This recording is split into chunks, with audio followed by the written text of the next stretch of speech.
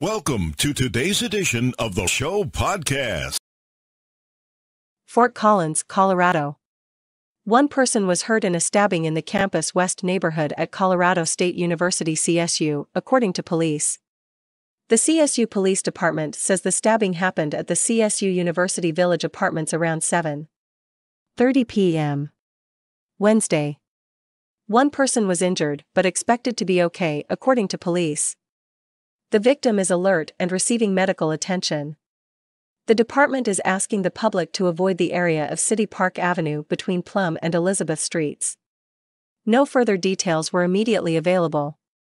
This story is developing and will be updated.